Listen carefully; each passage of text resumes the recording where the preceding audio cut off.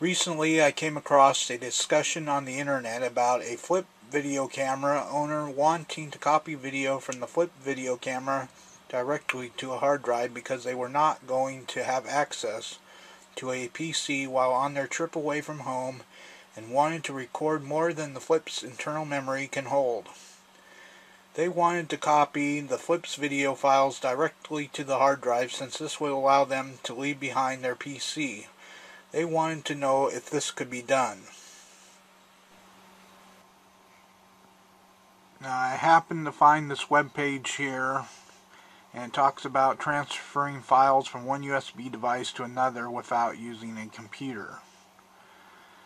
And they list two different products here, a Belkin USB Anywhere and a Memorex Travel Link.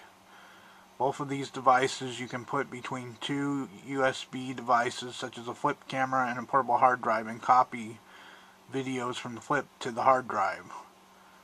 Unfortunately, it appears that both of these products are probably discontinued, and the other thing that was bad about them was that they only supported USB 1.1. They did not have the faster USB 2.0 support, which meant that it took longer to copy the files.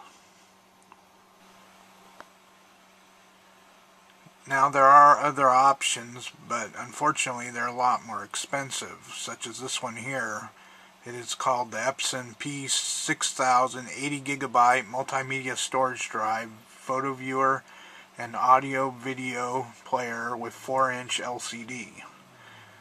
But it costs around $500 for the 80GB version, and the other ones are around $500 too, in the other sizes, 40 gigabytes and 160 gigabytes.